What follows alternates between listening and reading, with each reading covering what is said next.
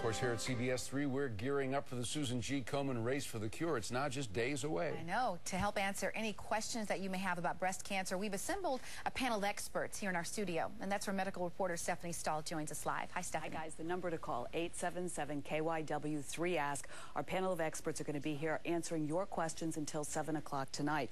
When it comes to breast cancer, mammograms are considered the gold standard in detecting it. But now some doctors are using some additional new high-tech tools.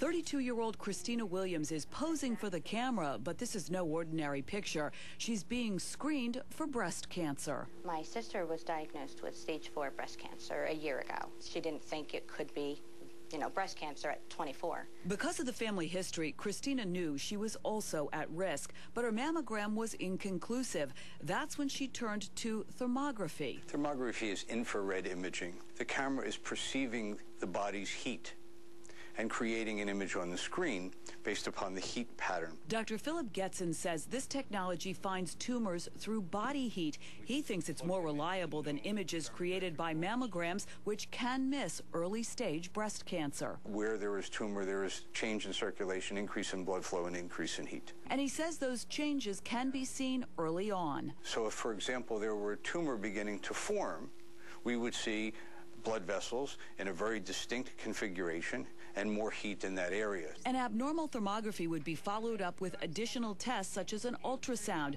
but Christina's looks normal. I got the answers I needed.